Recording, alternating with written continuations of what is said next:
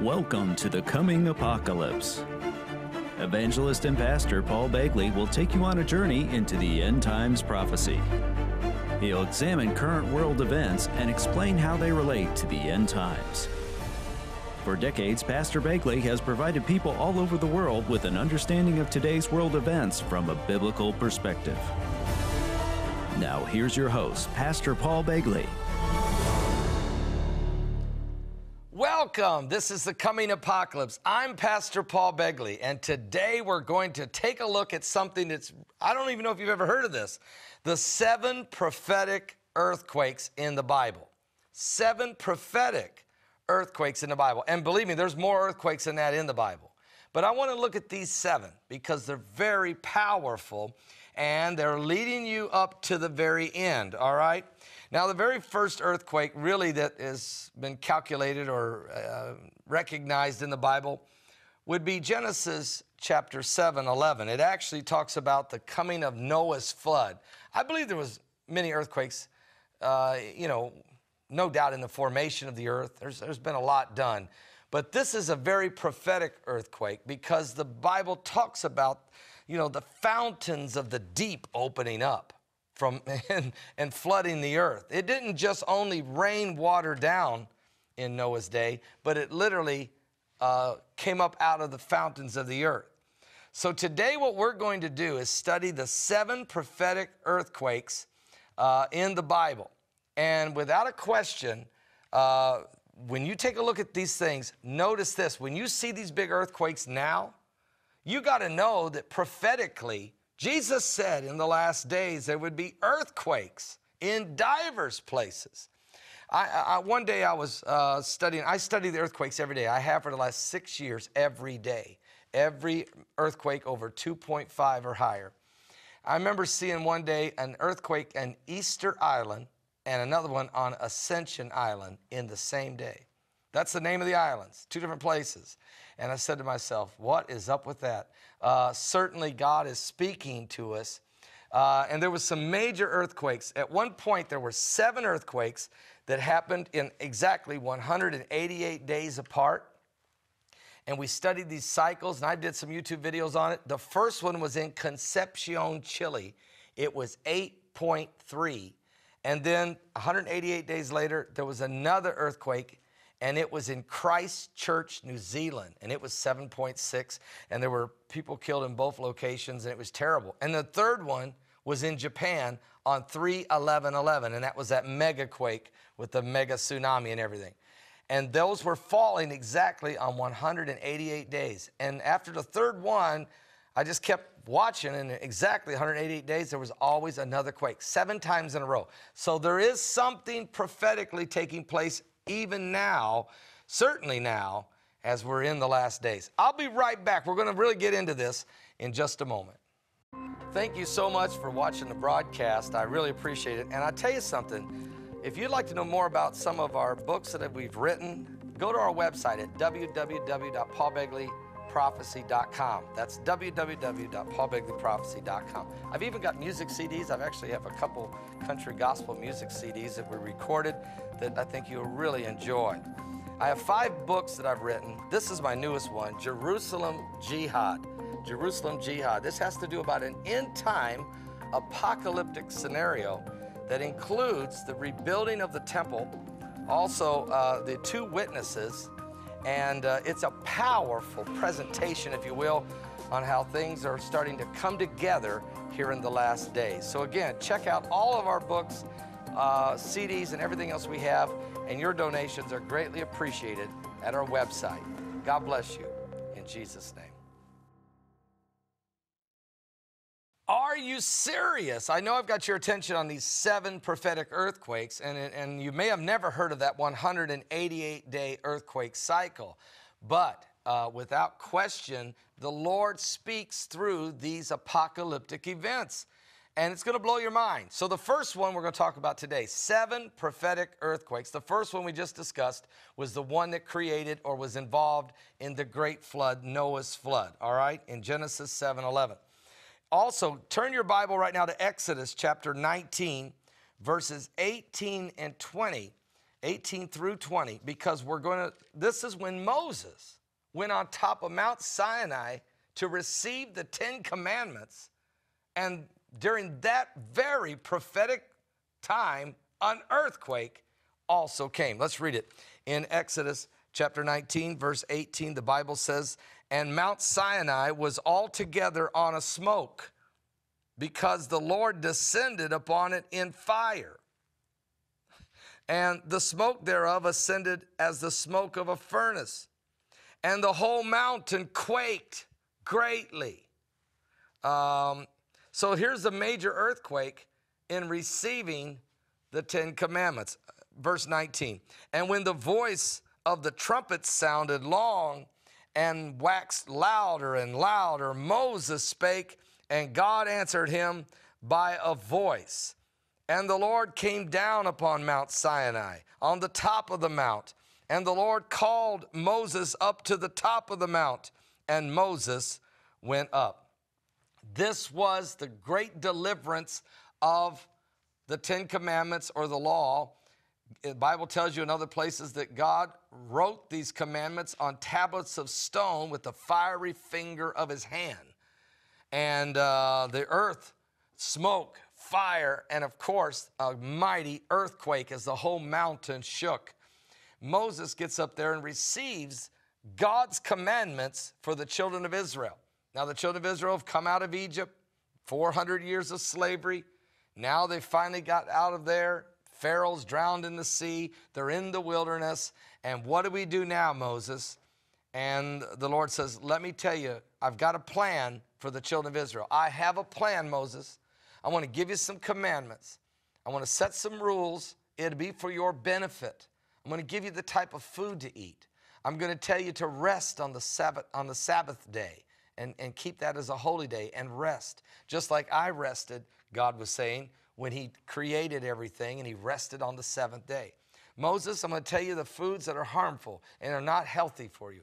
I'm going to show you how marriage should work. I'm going to explain to you how you should treat one another. I'm going to set some ground rules for a society to function and to be blessed, including an economy that includes a Shemitah year every 7th year, and on the 50th year, a year of Jubilee where all debts are canceled. So this is a big deal, folks. I mean, what I'm trying to tell you, this is a big deal. And that's why there was a big quake.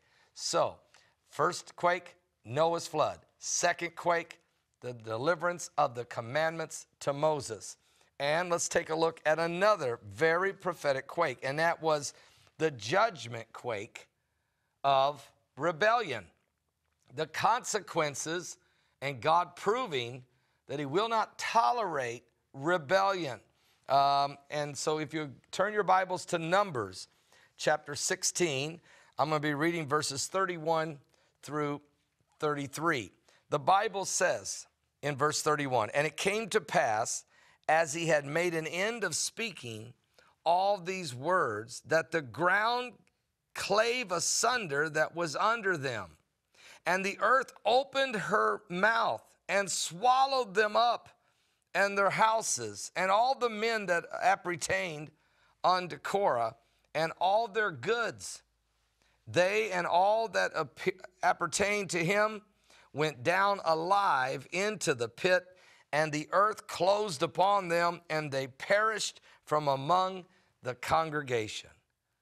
I mean, are you serious? This is known as the sin of Korah. What happened was Korah led a rebellion, just like Lucifer led a rebellion in heaven. And he gathered 250 elders of Israel from all 12 tribes and actually came and made a proclamation to Moses that Aaron was not very well anointed. I mean, are you serious? I mean, I've heard that in my own ministry from time to time, but you just don't do that to Moses and Aaron. And so anyway, they called a meeting. Well, Moses says, really? They said, yeah, our anointing oil is better and our fire is better. What the problem was here is they didn't use the fire from off the brazen altar that God had commanded in the 10 Commandments. But instead, they brought their own fire that they were using to a pagan god. And they said, we have more power, and we should lead this people. And so Moses said, I'll tell you what, tomorrow I'll come back. Bring your fire, bring your oil. Meet me out front, in front of the tabernacle. Don't come in.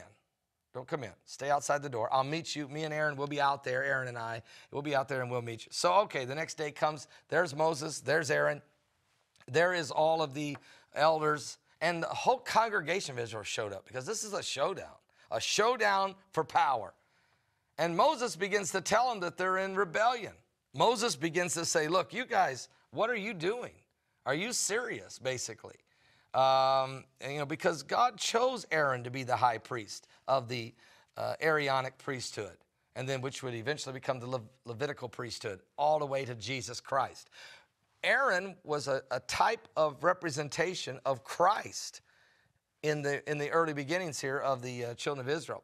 So they have their fire, they have their oil, they are in total rebellion, and Moses proclaims to them that they're in rebellion and sin. And all of a sudden, a major earthquake comes, opens up the ground, swallows them, and no doubt as this thing was going, then it closed back up on them. I mean, an incredible event to happen, and destroyed their houses and different things. But it didn't stop there, folks. The Bible says then a plague began right then, started to spread quickly through the children of Israel that were there to observe what was going on. They were dropping dead like flies.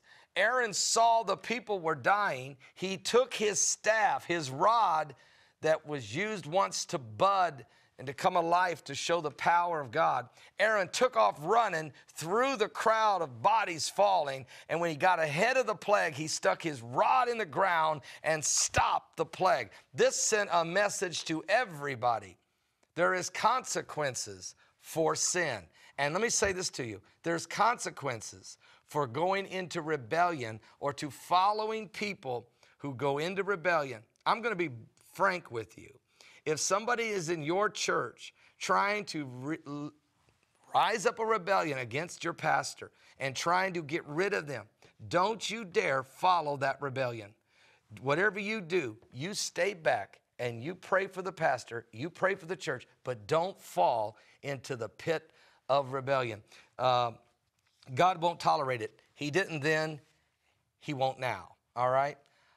It's just a serious issue. Wow, are you serious? 7 prophetic earthquakes, that's 3 of them. I'll be right back in a moment with the other 4 on the coming apocalypse.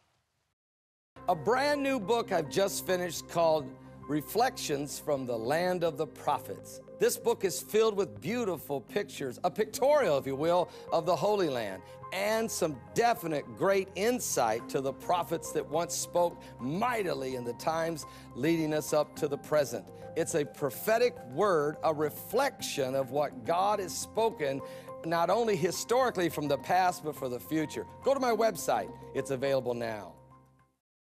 Are you serious? This is no question the 7 prophetic earthquakes in the Bible. There's actually more than that, but these are very significant. We've had number 1 earthquake, Noah's flood. Number 2, Moses receiving the law on Mount Sinai. Number 3, the sin of Korah, the rebellion that God wouldn't tolerate. Number 4, how can you forget the story of Joshua and the walls of Jericho? And we know the story, how that Joshua now led the children of Israel. They're in Canaan. First thing they got to do is take this city. It's a cursed city of sin. And God tells Joshua to get the 7 priests with the 7 ram horns and get the Ark of the Covenant of God, because we're going to be marching around this city and we're going to obey the Lord in this process. Matter of fact, we're going to march around it once a day, not going to say a word, going to do that for 6 days in a row. And then on the 7th day, we're going to march around this city 7 times with the 7 priests and 7 ram horns and the Ark of the Covenant with God.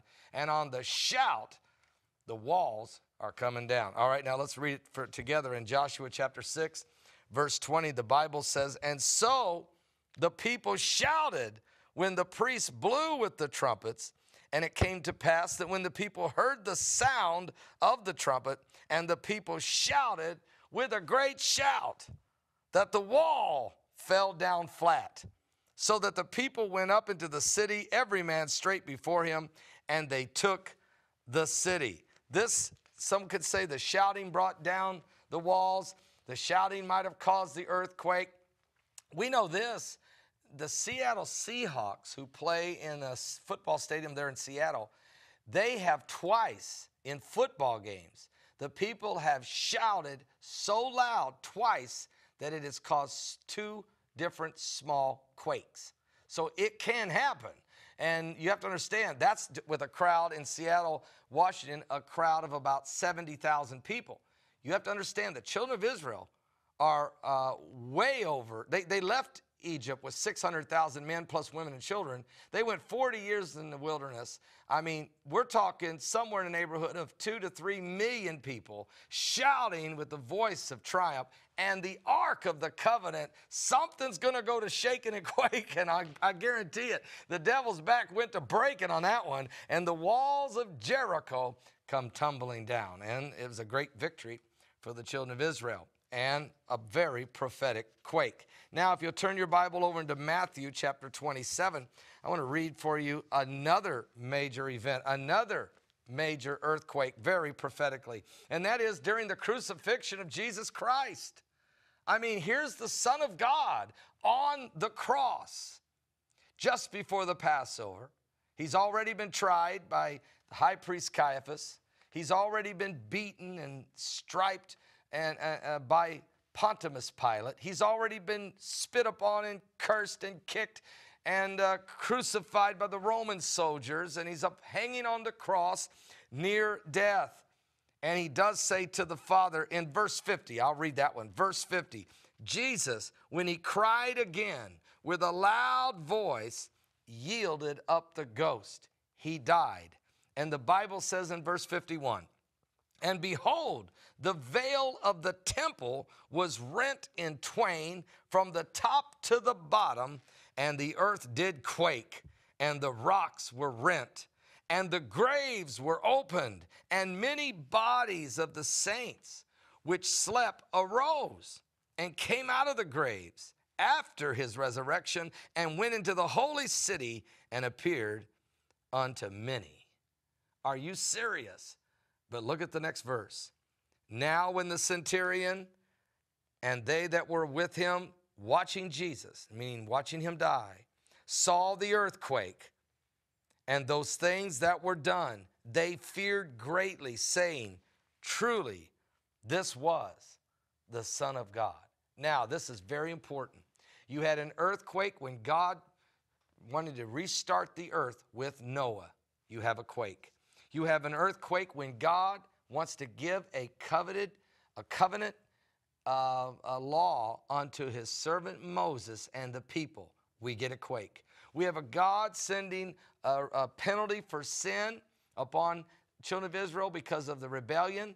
You have a quake. We have God proving that he won't tolerate anything that's paganistic like the city of Jericho. And in victory, God sends a quake. And then at the cross of Calvary, as Jesus dies, there's a major earthquake. So strong of a quake that the veil inside the temple, folks, that wasn't some little curtain either. I'm talking about a curtain that's 2 foot deep, 2 foot thick. I mean, from the top of of Solomon's temple all the way down to the bottom. They said that teams of mules on either side pulling on this could not pull it apart. There's no way to divide this thing. But the earthquake was so powerful that the temple rocked upon the Temple Mount and gave way and tore the veil in half. And this is very significant because until then, no one could get into the Holy of Holies except the high priest. And that was only on once a year on Yom Kippur or the Day of Atonement. But when Jesus died, the veil was torn in half. Everybody could look right into the Holy of Holies, and yet nobody died. Why? Because the power of God shifted from the top, the mercy seat on the ark, to the mercy seat at Golgotha, where Jesus Christ, his blood, was shed to set people free from sin. It was so significant, it was so unbelievable, it was so powerful that the earth shaked and quaked. But wait, we're not done. Turn, if you will, to number 7. I'm going to look at this quake. Turn the page in your Bible to Matthew chapter 28. Let's read verses 1 and 2. Now, we know Jesus is put in the grave. His body's going to lay in the tomb. Man, we could just preach a message on that whole subject. We know he was the Passover lamb. We know he's the unleavened bread that laid in the tomb for 3 days. His body did not decay. It was already prophesied by David in the book of Psalms that my Holy One shall not see corruption. That's why he was the unleavened bread. And then he rose from the grave, making him the first fruits of the resurrection. That means the feast of Passover, the feast of the unleavened bread, and the feast of the first fruits represents Jesus Christ, his death, burial, and resurrection. I mean, are you serious? This is what God can do. His word is so unbelievable. That's why it's so prophetic. Matter of fact, 75% of your Bible is prophecy. Don't run from prophecy. Run toward it, because you have nothing to fear. Because greater is he that's in you than he that's in the world. But let's read this right here. And so if you go to Matthew 28, verse 1 and 2. In the end of the Sabbath, as it began to dawn toward the first day of the week, came Mary Magdalene and the other Mary to see the sepulchre. And behold, there was a great earthquake, for the angel of the Lord descended from heaven and came and rolled back the stone from the door and sat upon it. So we have an earthquake at the crucifixion and an earthquake at the resurrection. Powerful quakes prophetically to prove that these are significant events in Bible prophecy. Now, go with me quickly, if you will, to Revelation chapter 11, because there's another quake coming that is so prophetic. It's mentioned in your Bible, a prophecy of a quake. These other 7 I just gave you are historical accounts. They've already happened. This one is yet to come. Let's read it. In the book of Revelation, chapter 11, verse 3, we talk about the 2 witnesses. The Bible says, and I will give power unto my 2 witnesses, and they shall prophesy 1,260 days, clothed in sackcloth. These are the 2 olive trees, the 2 candlesticks standing before the God of the earth. And if any man will hurt them, fire proceedeth out of their mouth and devour their enemies. And if any man will hurt them, he must in this manner be killed. These have power to shut heaven, and it rain not in the days of their prophecy. They have power over waters to turn them to blood, and to smite the earth with all plagues, as they often will. And when they have finished their testimony, the beast that ascended out of the bottomless pit shall make war against them, and shall overcome them, and kill them. And their dead bodies shall lie in the streets of the great city, which is spiritually called Sodom and Egypt, where also our Lord was crucified. So it's in Jerusalem. And they of the people and kindreds and tongues and nations shall see their dead bodies 3 days and a half, and shall not suffer their dead bodies to be put in graves.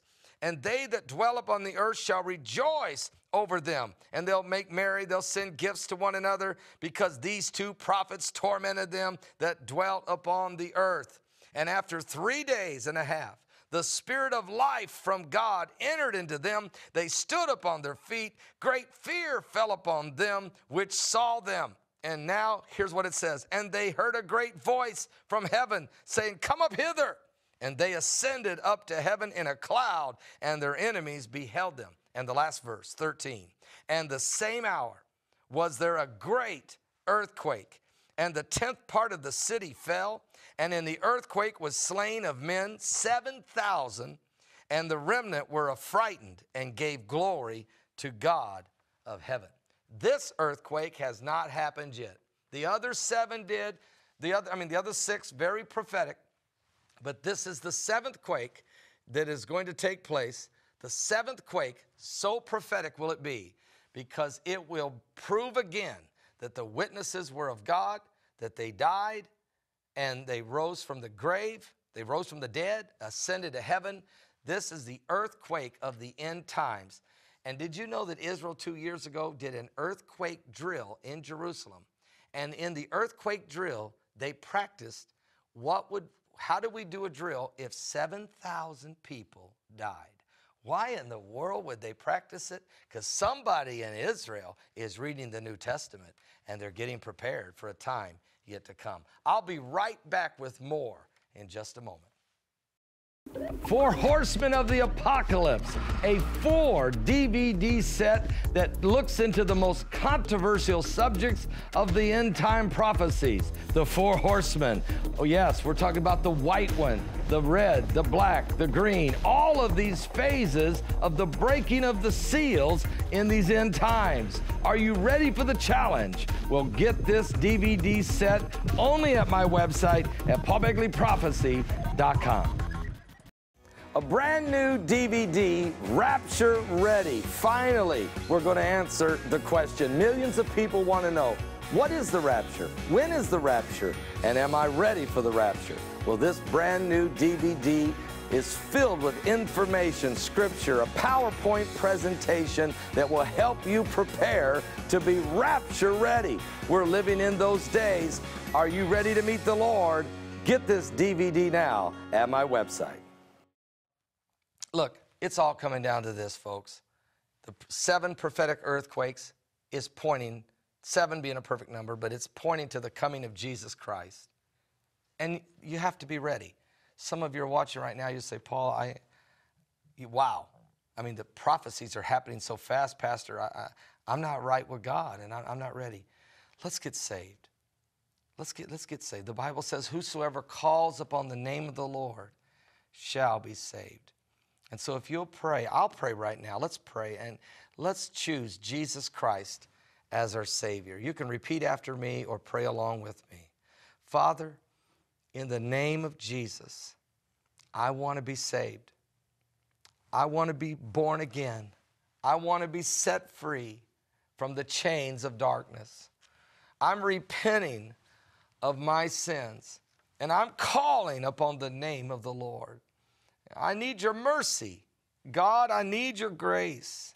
I open my heart to Jesus to come into my life, to save me, because I believe. I believe that Jesus is the Son of God. I believe he died on the cross, that he rose from the dead, that he ascended into heaven, and that he's coming back. I repent of my sins. I want to be ready.